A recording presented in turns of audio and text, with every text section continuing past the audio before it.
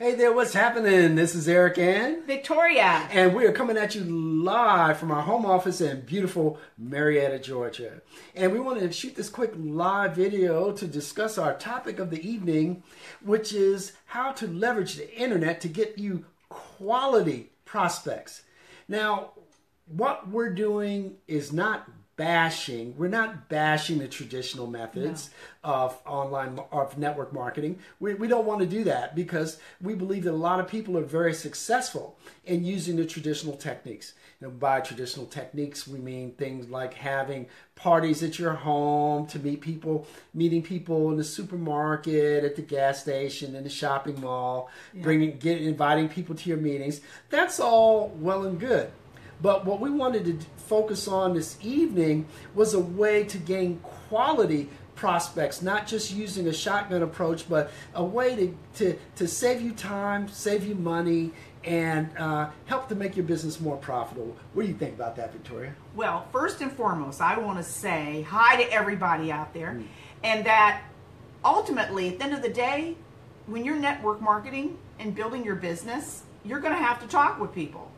And you're going to have to keep working on building those relationships. We're not saying stop having relationships. As a matter of fact, you're going to have relationships. That's part of network marketing. You're going to have to communicate and talk with people and perhaps pick up a phone. You're going to have to. So we're not advocating quit doing your network marketing and stop it all together and just do everything online. You still got to talk with people. What I am saying, though, and hear me, is that this is going to give you a higher grade. A grade A, a top of the line, classier, more targeted niche of a contact. So in other words, instead of just having a contact, now you've got a more juicier, meatier, solid contact. You get it? So in other words, the difference in a person not doing online versus a person who's just strictly just network marketing and doing the 3-foot rule and talking to everybody and anybody and Aunt Susie and Uncle John is that this is going to waste as much of your time. It takes a little time, but you're going to get in the ultimate, you're going to get a quality lead. You're going to get a quality person that is a little bit more in your niche that you can talk to, that's going to listen to you and be on the same vibe and wavelength as you. You get it? So if you value your time, and I know you do, and your time is important because you've got children, marriage, family, job, activities, life, then you would want to do this. Because for a person who's busy, you want to have and maximize your time and have the most highest quality of a lead versus just having a lead. Yeah. You want to have a quality lead, not just a lead. It's like huge difference. It's like you were in this big house with 300 rooms, and there are 300 doors you have to go to. And what if I told you in advance that if you went to door 32, 24, 15, and 10, that those were people who were already interested in the type of product or the type of business you had to offer. Yes. So your choice. You could go to all 300 rooms, knock yourself out, knock on every door where nobody wants to have it, or they don't even there to answer the door. It's a lot. That's a lot of wasted time. Or just knock on the doors where people are already interested. It's no guarantee that they're going to say yes to your product or that they're going to say yes to your business. But guess what? Over time, the averages are going to be higher. The percentages have proven it. It's documented. Yeah. It's definitely documented. The numbers are there. So you're going to have to talk to people. Mm-hmm. But here you have a person here you're talking to. They don't hear anything you're saying because you're not talking their talk. They're not interested. They're not interested. Versus you're talking to someone who's like, tell me more. Tell me more. Give me more information. Tell me more. What else? How does this work?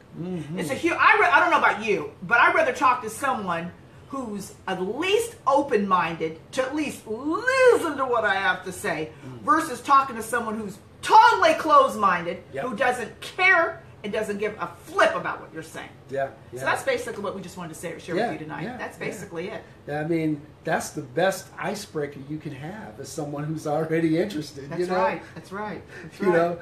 You don't have to break the ice if there's no ice there. How about if they're warm already?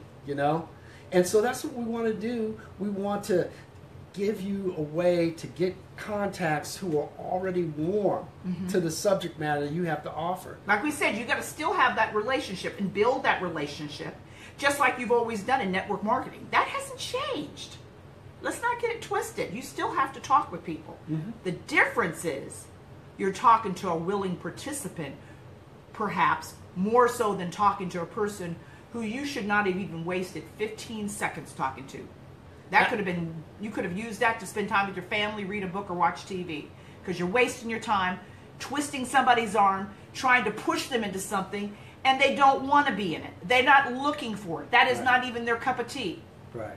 Well, as Victoria's saying, it doesn't guarantee that they're going to buy from you, because ultimately people buy from people that they know, like, and trust. But here's the thing. They're more likely to know, like, and trust you if you have something in common with them. And if you already are offering something that they want, then the difference can be your personality and having that contact with them. So this is not something that happens just totally automatically. You do have to step in and make that interaction. You want to have a one-on-one contact. It could either be via telephone call, it could be via a video chat. Those tend to be more effective than just using Messenger.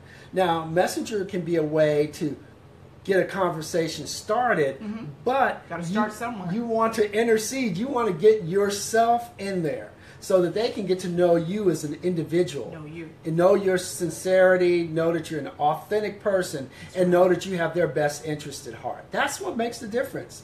And so that's our quick message for this evening. With that, this is Eric and Victoria Duncanson. Hope you're having a great evening. We're here Monday through Friday between the hours of 8 p.m. and 9 p.m. Hope you're having a great evening. If not, let's make it a great one. And remember, excellence always prevails.